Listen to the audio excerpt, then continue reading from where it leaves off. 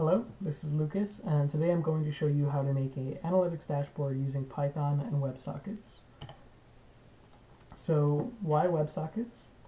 Websockets, basically, they're really fast. In the good old days, people would use polling. Polling is very slow. The reason why is that every time you want data from a server, you have to ask for it.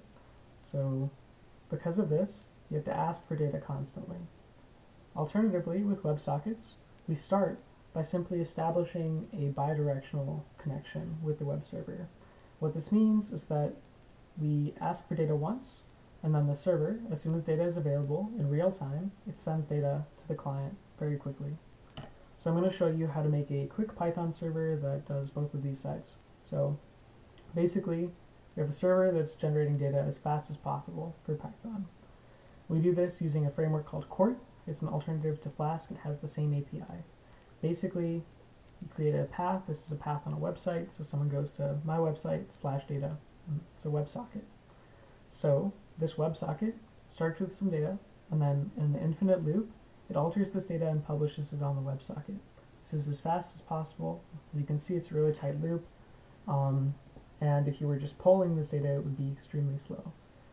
Now, alternatively, we have the dashboard. The dashboard is, in our case, the client. So this, all it has to do is establish this connection to the WebSocket. In our case, this dashboard is doing some visualization, so let's pretend that that is created here. And then in an infinite loop, we just receive data on the WebSocket, right? So we only send one GET request, and then here we're only getting data in real time. And that's really important. So the other code here is basically just printing the data and plotting it. And now I will show you a demo. So here we have two terminals. This terminal is my Raspberry Pi, and it's going to play the role of the server. So this particular code is the first slide I showed with code on it, and it has random data, and it sleeps, publishes it as fast as possible for Python. So let's go ahead and run that in the background, and in the meantime I will show you the client code. So here we have a benchmark. This benchmark basically creates a web server connection, a WebSocket connection, and for Infinity, basically you just receive data, print it, and then show how fast it's coming in. So here's what this looks like. Let's do test.py, and then bam, you can see this gets a request, and then WebSocket's created, this comes in at 500 Hertz. Okay, so that was pretty cool, and now I'm going to show you a dashboard. So the dashboard has a little bit more code involved. A lot of it is just boilerplate. In essence, we use this library called dash devices, and we also use this library called plotly. So essentially we set up a bunch of boilerplate things like HTML and graphics, and eventually we have this callback. This callback gets to create a web server and then basically runs infinitely with this WebSocket connection, and gets the data specifically here, and then it unpacks it and makes a figure and then publishes this figure to the app.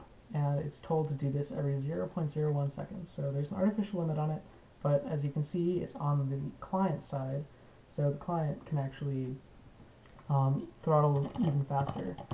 So let's go ahead and run that, and then switch quickly over to this page. And here we have our web server URL, and we just reload it, and then bam, we have our WebSockets dashboard. And as you can see, data is coming in, roughly 100 times per second, because that's what we asked for.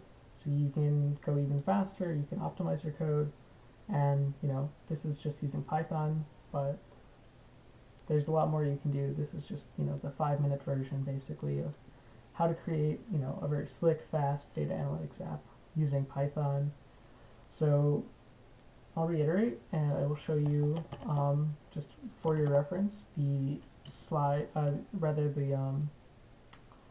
Python packages that we are using, which are really important. So quickly, they are dash device, plotly, and Quart. Those are the most most important ones. Thank you for your time.